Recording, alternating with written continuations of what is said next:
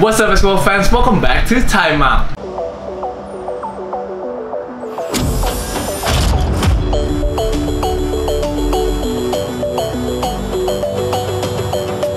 I can't really describe this moment right now.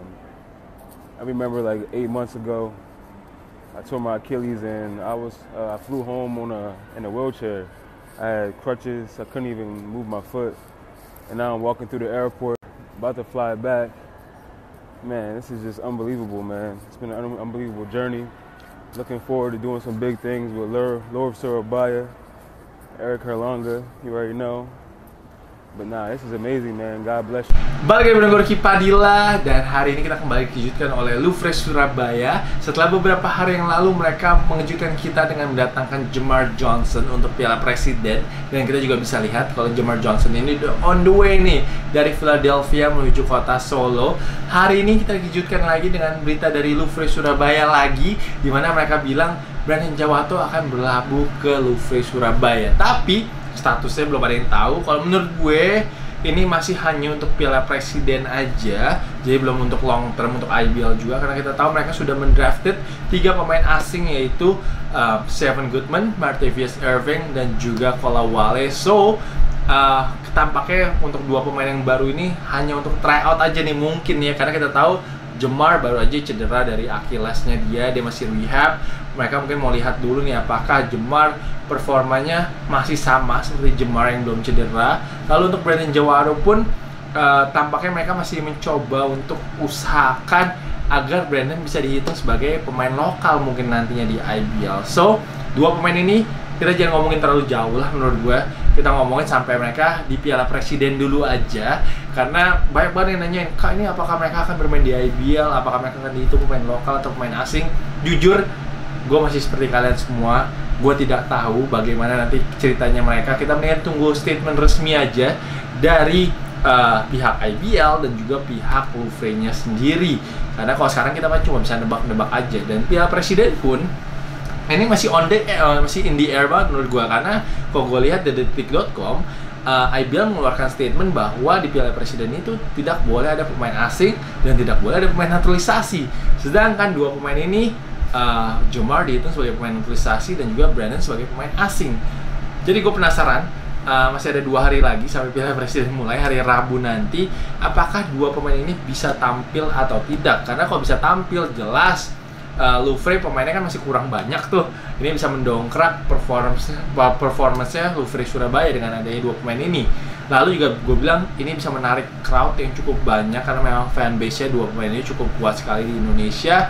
But belum tahu nih apakah tim-tim lain sudah approve atau belum bila 2 pemain ini akan memperkuat Louvre Surabaya, karena kita tahu Louvre pasti jelas butuh pemain. Mereka kalau sekarang secara resmi baru punya pemain 5. Jadi kalau nggak ada 2 pemain ini mungkin juga cukup berat sih nanti merekanya. So kita akan pindah ke Piala Presiden. Hari ini sudah dilakukan drawing, ada Arki Wisnu dan juga ada Abraham Wenas yang pakai batik keren banget. Tapi tidak banyak beritanya. Gue mencari berita di website IBL tadi, belum ada juga saat gue bikin video ini. Tapi yang pasti katanya ada hadiahnya yang cukup besar. Katanya ada hadiah 150 juta untuk juara pertama. Jadi ini motivasinya cukup besar untuk semua tim IBL menjadi juara. Dan ini pun akan dilakukan untuk persiapan mereka jelas agar lebih matang lagi sebelum IBL season mulai Januari 10 nanti. Grup A ada Pacific Sesa Surabaya, Satya Wacana Salatiga, Amarta Hang Tuah.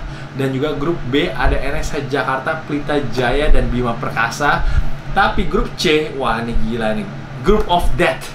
Ini grup maut banget, ada Satria Muda Pertamina, Prawira Bandung, dan juga Louvre Surabaya. Wah ini kalau Louvre bisa datangnya, kalau Jamar bisa main untuk Louvre, langsung lawan mantan tim nih, yaitu Satria Muda Pertamina. Oke, untuk sistemnya katanya itu yang masuk semifinal 3 juara grup plus 1 runner up terbaik. Kalau gue bikin prediksi, grup A, gue bilang kayaknya Amarta Hang Tuah akan jadi juara, karena kita kalau gue lihat Amarta Hang Tuah ini walaupun baru ditinggal oleh coach Bedu, tapi pemainnya tuh udah bener chemistry-nya cukup bagus, dan kondisi fisik mereka bagus juga sih mainnya. Kalau gue lihat beberapa kali tryout. Dan juga kalau grup B, wah ini menarik nih, NSH pemainnya baik yang baru, pelatih baru, Bima Perkasa nih diem-diem kalau gue bilang juga tim yang bisa membuat kejutan nantinya di IBL dengan ada Inuki Trisaputra. Pelita Jaya masih belum ada ragil, tapi big man-nya mereka juga bagus-bagus. Ada Katon juga yang baru masuk, dan kayak Teddy juga masuk ke Pelita Jaya. Susah sih milihnya, tapi kayaknya akan jadi juara grup seharusnya sih Pelita Jaya.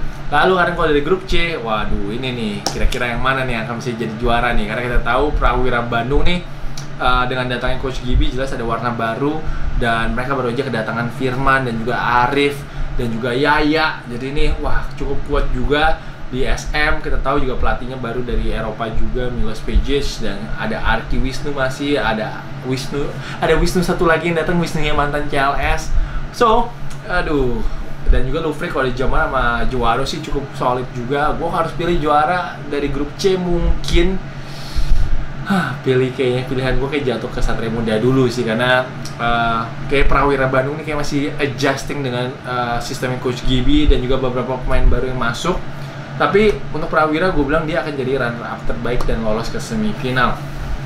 Dan untuk juaranya di Piala Presiden, gue kayak milih untuk Piala Presiden ini akan juara adalah tampaknya Satria Muda Pertamina dulu deh yang juara deh. Mungkin di final bisa ketemu sama Prawira Bandung tuh, biar seru sih nantinya. So guys, itu aja sih video gue. Gue tampaknya juga nggak akan datang ke Solo, kayak masih baru balik nih nanti hari Kamis ke Jakarta. Tampaknya akan terlalu capek kalau langsung terbang ke Solo, jadi gue mungkin akan pantau secara online aja lewat live stream juga. Mungkin nanti kita bisa react ke beberapa game yang seru.